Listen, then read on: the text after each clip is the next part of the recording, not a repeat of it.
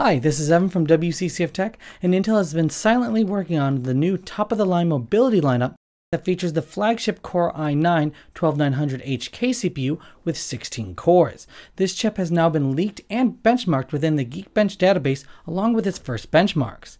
The new Intel Core i9-12900HX CPU will provide 16 cores in an 8+8 configuration, making this chip the first for Intel to offer such a high core count on the laptop segment.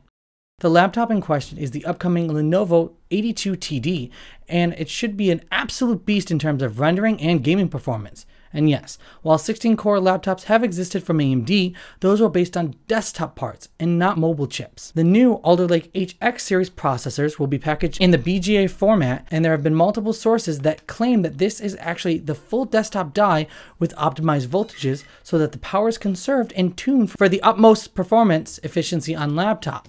The new CPU will also offer a higher core and thread count versus the existing Core i9-12900HX. The 12900HX provides a configuration of 14 cores and 20 threads, so that's a 14% increase in core and 20% increase in the thread count.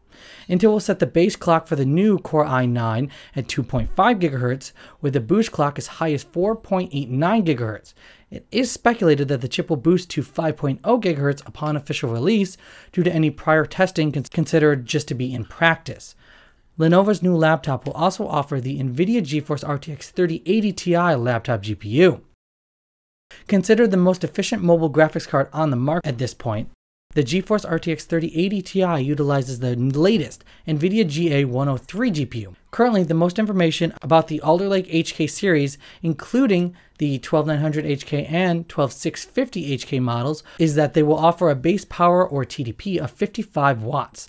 The chip silicon is based on the 16-core Alder Lake series and offers up to 32Xe LP GPU cores, which is much less than the desktop offering. However, this is inconsequential when the processor is aimed to be paired with gaming systems and gaming graphics cards. The benchmark tests show that in the Geekbench 5 single-core test, the new Core i9 scored 1,921 points.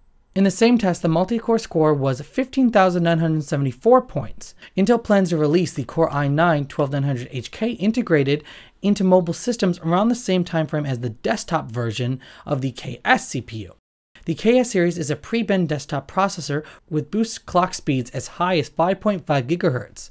Now, the main concern for such chips would be their power consumption, where AMD already gives them a huge beating and can lead to several issues down the line. But what do you think? Let us know in the comments down below, and don't forget to subscribe and hit that bell icon for more fantastic tech news.